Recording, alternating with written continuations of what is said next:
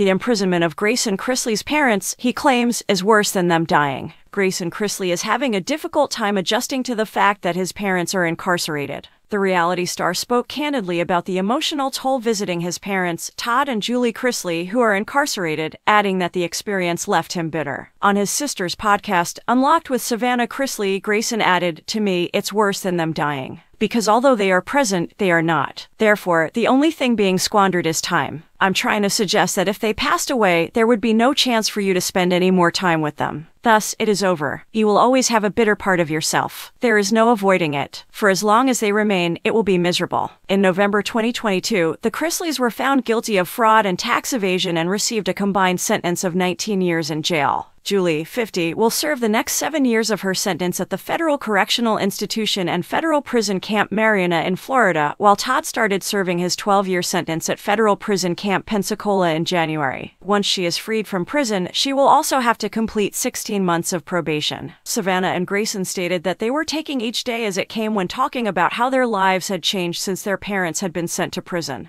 "Our schedules are incompatible. Then you're struggling because you don't see one of them for 3 or 4 weeks, Grayson said. "I find it difficult to have back-to-back weeks due of my mood. I go ahead and restart it after that. You never truly escape it." Grayson, who just turned 17 years old, remarked celebrating his birthday without his parents was a challenging obstacle to overcome.